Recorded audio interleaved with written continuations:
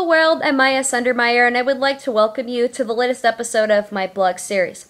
So far, I've utilized my blogs for three main reasons, being that they are, number one, sharing my experiences with you of what it's like for me to live with autism and how I see the world. Number two, giving my 2 cents about what's going on with autism and the media and how I should see things done or how they should not be done.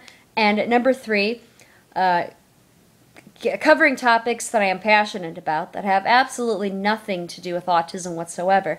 And in this vlog, I would like to continue giving my updates for DragonCon 2014, since this is Sunday night on August 10th, 2014, and that means that in 4 days, DragonCon will only be 2 weeks away, and I still have a lot to get done, even though things are coming together piece by piece. I would like to give you a little update about what's going on. So, yesterday I went shopping at Dollar General, and I walked over to a shelf where everything was only $1, and they have fabric softener there for $1, and they had a squirt bottle for $1, and I bought those, and I got a new brush for my wigs. And what I did was I took 1 part of fabric softener to 3 parts of water and put it in the squirt bottle, and I mixed it up and sprayed down my wigs, and I brushed them because and it took about 2 hours to get my Twilight Sparkle back into shape, because I mean that wig can snarl very, very easily, and it can be a hassle to wear. And I wanted to let you guys know that a week and a half ago, I did some research on making my own wig solution that would possibly be able to tangle the wig, and I didn't even do a lot of thorough research. I decided to try the solution on my own, and I found that it worked. I mean, by the end, my Twilight Sparkle didn't look up to par, but it looked a lot better. And then I also was able to brush my Fluttershy wig, and then I did my Pinkie Pie one. Other things that I have noticed, too, is that I went to look at the DragonCon mobile app, and I have noticed that the full schedule isn't even on there yet, and DragonCon is about 2 weeks away. And I don't want to wait until the last minute to pick up a pocket program when I go through the pre-registration lines in 2 weeks and end up losing it again. No. I want to make sure I have everything in place and a determination as to what I want to get done during the convention and what areas I want to cover and what things I would like to see go up on YouTube. I absolutely hate the pocket programs that they have at DragonCon, and I have several reasons why, but I will only give you 3.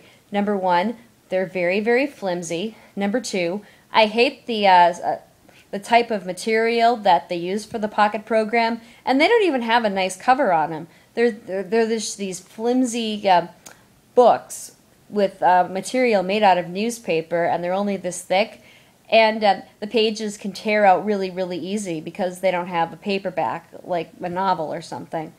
And then they can get lost very, very easily, and again, they can fall apart. I just think they're a waste of trees, and they cause a great big mess across DragonCon. And they had invented the DragonCon mobile app about 2 years ago, and I like that a lot better because it saves trees, and that way you don't have to worry about losing your phone, because you have the mobile app on your phone, and if you want to see what's going on, you can just check on your mobile app. I mean, yes, the Pocket program is good for a backup, but I think it's a waste of time. So, anyway, other areas, I'm still trying to figure out what I want to bring for food and where I want to do it. I did do some research, and I found that someone suggested that it's a good idea to bring trail mix to DragonCon. And I don't know where I'm going to shop to get my M&Ms and dried fruit or raisins, whatever. But I do have some walnuts on hand, and I want to mix these items with the walnuts. So if you have any ideas where I could get some trail mix stuff, please let me know. Um, let's see. I also still want to go to Costco to get that thing of LaCroix mineral water because it's a little over $6. I don't remember, but I don't know if I want to take that cardboard thing with me because I have to take the bus. But how am I going to fit all of that stuff into my suitcase? If you guys have any idea how I'm going to do that, please let me know. Until next time, my name is Maya Sundermeyer, and I'm signing off now. Good night.